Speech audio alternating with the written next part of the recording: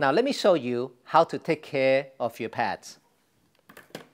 When you finish with the treatment and you want to take the pads off, do not pull on the wire, because if you pull on the wire, it'll make this come loose and then the pads won't work.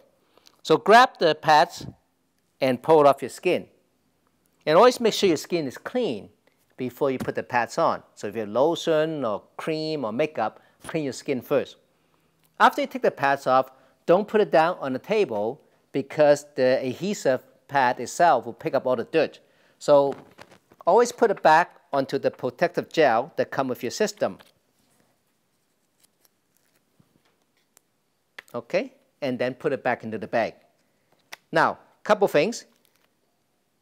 If you find the pads don't stick as well as you like, or you find it's starting to give you pins and needle sensation, that means the pads are too dry.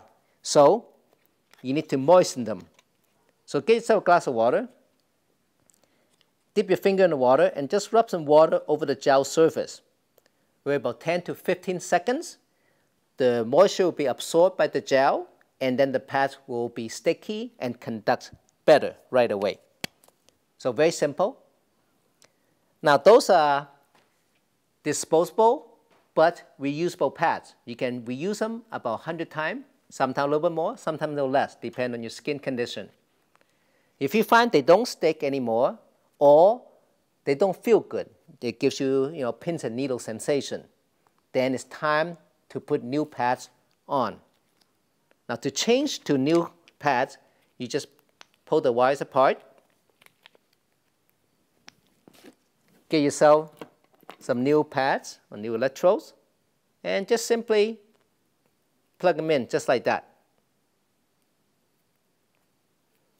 And you're ready to go. Very simple. So take care of your electrodes and it will take care of you.